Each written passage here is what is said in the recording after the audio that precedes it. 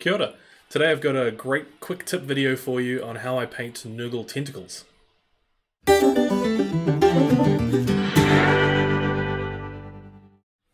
So painting Nurgle is honestly my favourite thing in the world.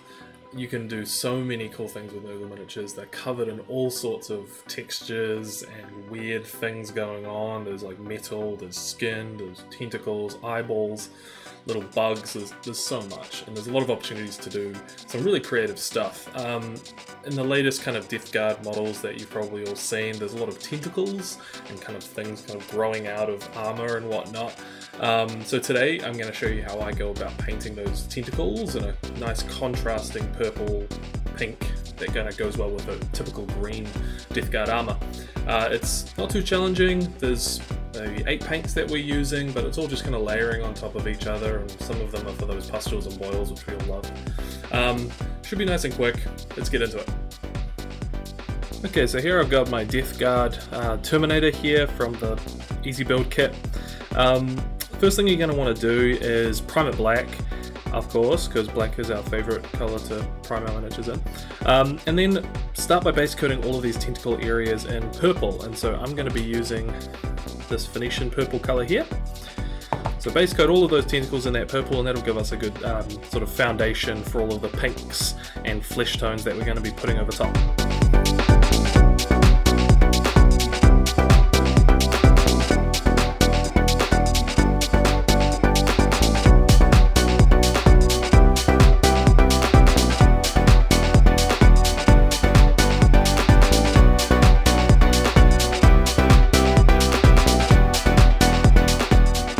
Okay, so I apparently picked the one that is more tentacles than Death Guard, and he has like 1,000 tentacles on him, so that took a little bit longer than I thought, but I'll let that dry and we'll come back for the next step.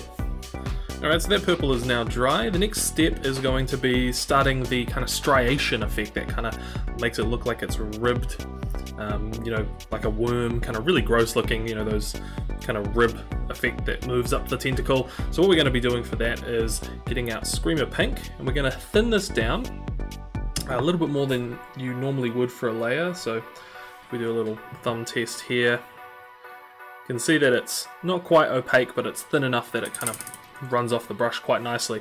What we're going to do is grab a little bit of that on our brush and then start working our way from the top, just adding in little lines, wrapping around the tentacle, just thin little lines, building this up. And we'll be doing this sort of a ribbed technique all the way around the tentacle, kind of concentrating them a little bit more towards the top, spreading out a little bit as we get towards the bottom of the base of the tentacle. So do this across all of them. Let that dry and we'll come back for the next step.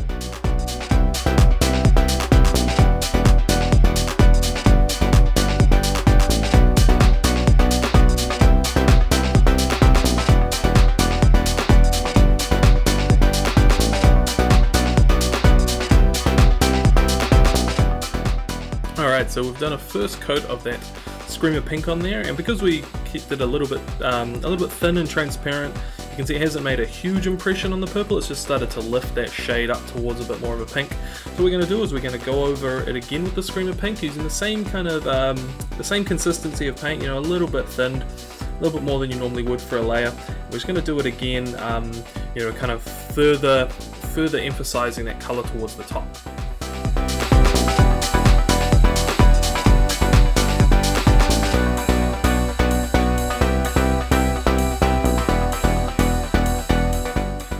So after a second coat of that Screamer Pink, we can start to see that transition of kind of purple to pink up towards the tip of these tentacles with a nice kind of striation effect going on. It's not that noticeable on camera at the moment because the pink is quite similar to the purple, but we'll start to see it as we go through the next couple of colours.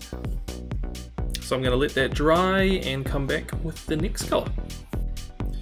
Okay, so our next colour we're going to be using is Pink Horror. Next kind of step in that pink chain. It's a little bit brighter than the Screamer Pink, so we should start to see those striation effects, those ribbed tentacle effects coming through now. So thin it down in the same way we thin down our Screamer Pink. Get a little bit on the tip of your brush, get it to a point if you need to. And then come in and using the same sort of technique, start adding in those rib effects, and you start to see them coming through a little bit better now. See, if you start at the top of the tentacle and work your way down, naturally the paint will start to run out and you'll get a bit of a, you know, a blend going as you kind of work your way down. So it starts off very heavy pink, and as you come down, it starts to run out.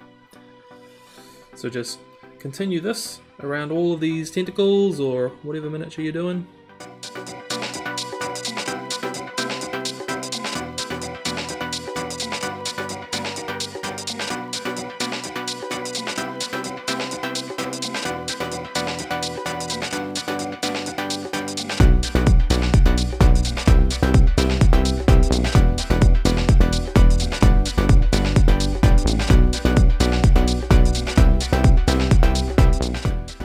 Okay, so you can see how adding that extra layer of pink to these tentacles has started to, oh, I missed one, has started to, you know, lift up this effect quite a bit. Best way to lift it up even more is to just do it again. So because it's thin, I'm just going to repeat this process again, kind of emphasizing more towards the tips as we go with every step in this process, kind of build up that gradient towards the tip of these tentacles. I'm just going to do this again really quick. Again, just kind of focusing on this upper half of the tentacle now.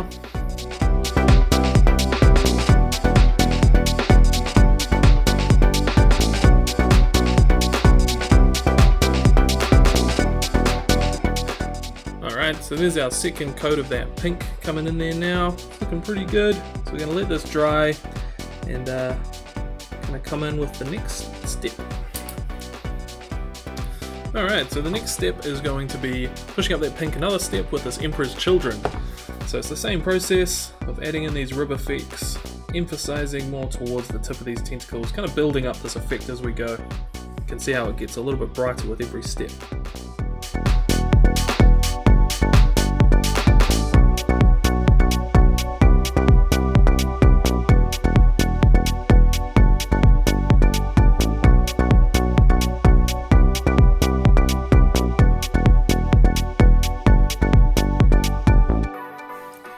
Awesome, so that's that, what's that, Emperor's Children pink layered up on there.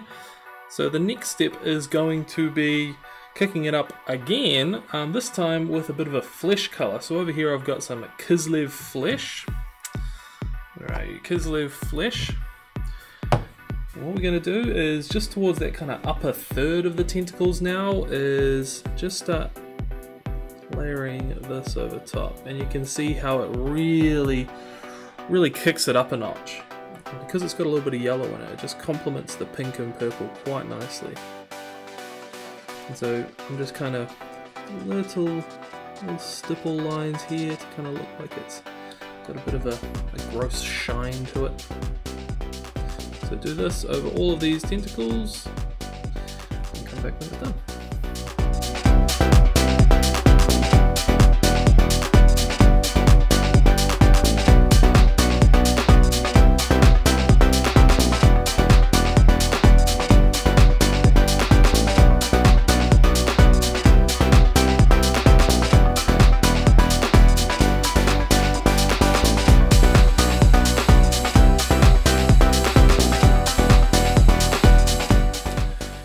Groovy.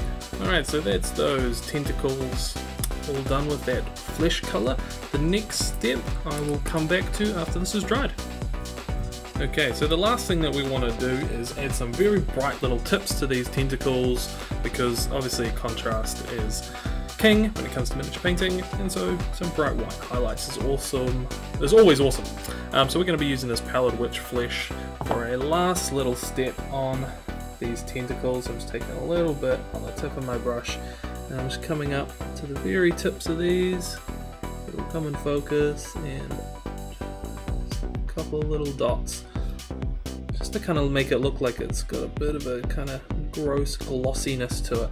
You know, whenever you add like a white highlight, like when you're doing non-metallic metal or something like that, a white tip or something like that implies like a very reflective surface, and so obviously if something's glossy or it has like a gross kind of sheen to it.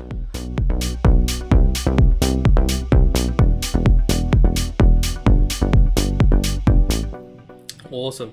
So now those are looking very kind of gross and nurgly, lots of flesh kind of vibes going on. I'm into it. Last thing that we want to do though is there's lots of little boils and little kind of growths or little pocks kind of going all over these tentacles, and they'll be really good to kind of break up this this pattern that we've kind of built up. So the first thing we're going to do is let this dry, and then I'll come back for the next step. Alright, so the colour that we're going to use to pull out all of these is going to start with Avalan Sunset, kind of a earthy-ish yellow. So I'm going to grab a small amount on the very tip of my brush, thin it down just a little bit. You can see these kind of boils and areas, so it's going to paint little yellow circles just to pull them out. And there's lots of them, so I'll come back when these are all done.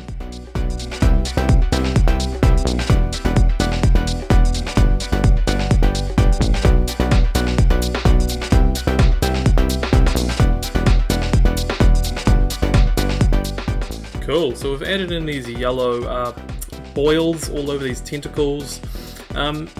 You know, I've gone and added in a couple of my own as well, you know, just in places where maybe I thought that the lines were looking a little bit sloppy. I thought, you know what, a good way to cover that up, just put a boil over it.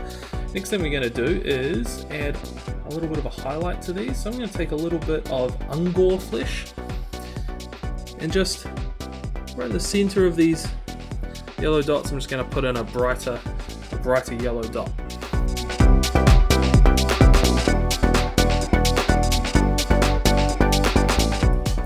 Cool. And the last thing we want to do is just pop these even more, make them look like they've got that kind of glossy pussiness to them as well. Just taking a little bit of my Pallid Witch that I already had mixed up, and just a little dot. And the chunky pastels. Never thought I'd use those words in the same sentence.